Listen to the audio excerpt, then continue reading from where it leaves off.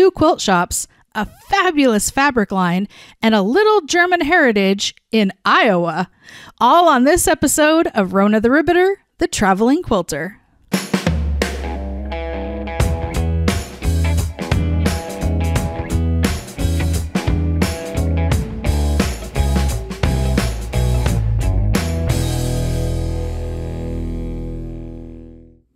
Fairfax, Iowa, a suburb of Cedar Rapids, Iowa, and an incredible hidden gem, especially if you like fabric, sausage, beer, strudel. Are you sensing a theme?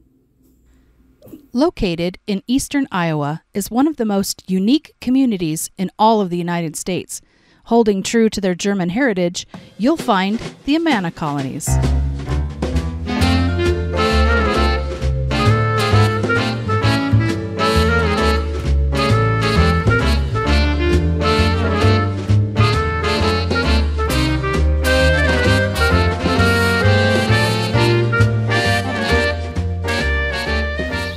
I've learned about the people here and the history of this colony is they tend to get confused with Amish, but they're not actually Amish. The people of the Amana communities are actually inspirationists.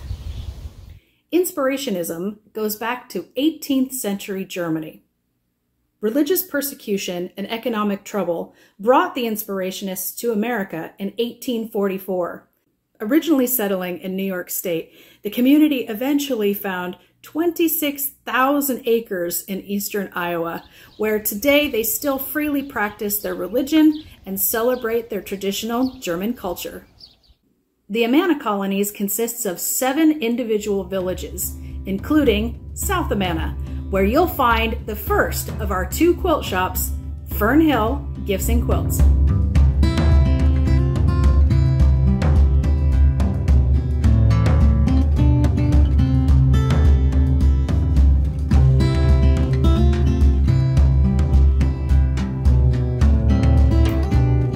Fern Hill originally began in 1987 in one room of the South Amana General Store.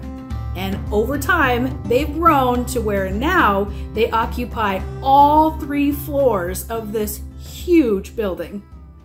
We loved walking through Fern Hill.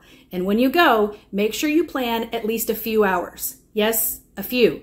To make sure you have time to go through and see everything. Because this amazing store has, on the downstairs, is an entire antique floor where you'll find all kinds of antiques. On the main floor, you'll find all kinds of handmade gifts, including soaps and lotions, and you have clothes, antique quilts, there's a garden section, and there's this huge wall of gorgeous pottery, and then you make your way up to the 3rd floor, which is the quilt shop.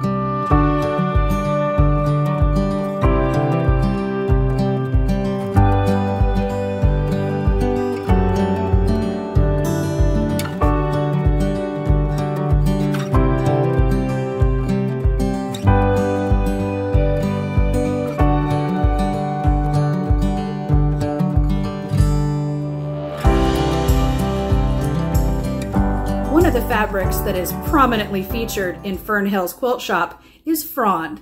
And the reason is because the owner of Fern Hill happens to be the mother of Frond Design Studio's fabric designer, Stephanie Brandenburg. Let's say hello to Frond.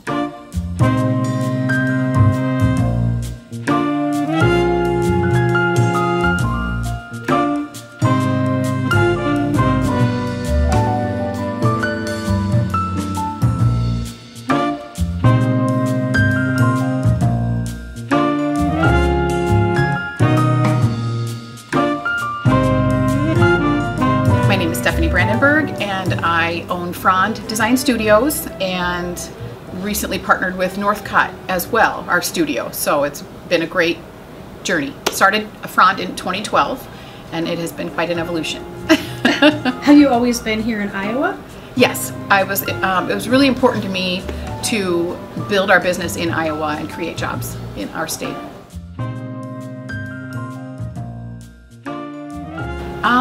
Originally, I started designing for a company in Canada, in Montreal, and ironically, it was just kind of a funny coincidence. The art director happened to be located in Mount Vernon, Iowa, so I submitted canvases to her, and then she submitted them to that company. And I thought everybody designed fabric by hand, so it was a complete accident. I thought everybody hand painted their designs, even the colorways. I still have the 3 paintings. I did one of an iris, and then I painted the colorways exactly, even measuring the canvas. I didn't know how to use the computer to do the different color, like Adobe Creative Suite and all of that. I didn't know how to do that, so everything was done by hand originally, so it was really just an accident. But then I developed a following because of it, and so I've always stayed true to those roots. Yeah.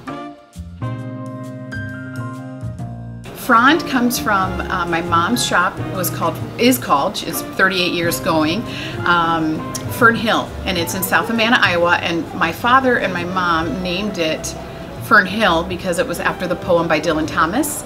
So it was about being young on the farm and that innocent, wonderful feeling of youthful happiness. And so that's basically where that came from. And so I felt like when I left Fern Hill, ultimately started Frond, and I just couldn't do it all. So Frond was just a little fern. And it has a fresh, fun, botanical, quality to it. So we offer cotton, 100% cotton fabrics, and typically my designs are pretty large scale. Like the painting here is like a panel, a 24 by 44 inch panel is how that'll wind up being. And then you'll have companion fabrics to play with and create. So you can either build around the panel or you can cut it up and get these great color values. So it's just really fun and versatile. Typically what happens is one painting kind of leads into another. So I might have a concept for a line. Like my first line I ever created was, I called it the Fern Hill Iris Collection. And it was a Siberian iris that was named Saint Stephen. My father's name was Stephen. He passed away in 1993. And so, that's always a part of what that is, for me as a creator. The second line was Dandelion Days. That was because my kids were bringing me dandelion bouquets. They were little at the time, and dandelions and lilacs and violets, and I just love the way that kids are so excited by dandelions, and even my son one day came out of the house and he's just like, oh, look at all the flowers, and then my husband's like, oh, look at all the dandelions. So it's so funny, the different perspectives, but that's really how it happens for me. It's a kind of a concept, and then the neatest part, though, I will say, is like for Dandelion Days, I was thinking of my children, but when at the time I worked at Fern Hill, my mom's store, people would come up and say, oh my gosh, this reminds me of when I was little and I used to rub the dandelion on my chin, or, my grandkids give me these, and so it's really neat how it connects with everybody in different ways. Yeah, so how does the painting get onto the fabric? So that is something that what we do is typically we take a painting to a fine art scanner, and then we have that scanned. We send the scans then to our printer, our mill, and then they do all the screen separations. So fortunately I don't have to do that because I probably would pull my hair out. But I love screen print. That is another thing. People ask me about the Daydream line that I did with Northcott, the 2 sides of the flowers that you sew together. That's because I love screen print. It's just my thing. I love digital too, but with me, the colors seem to be a bit richer with my paints. So I have to do a 24-inch repeat in order to get all 18 screens, which it typically takes for my work. So that's kind of why I stay in that space. Yeah. From the very first time I saw you, I think it was at a Raleigh show in North Carolina. Yes. I remember. It was, I purchased a whole stack. I blew my budget on your fabric, and I still haven't cut it up. Yes, a lot of people. It's my permanent collection. Yes, a lot of people say that. They get it out every year and pet it and put it back in the tote. That would be me. But I say it's just fabric. There's always more, so just play with it and have fun. Yeah, I completely agree.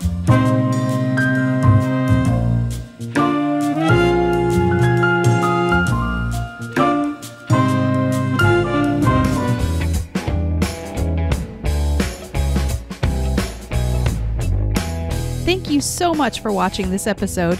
If you enjoyed the video and would like to see more, hit that subscribe button and notification bell so you don't miss an episode. As always, my friend, happy quilting.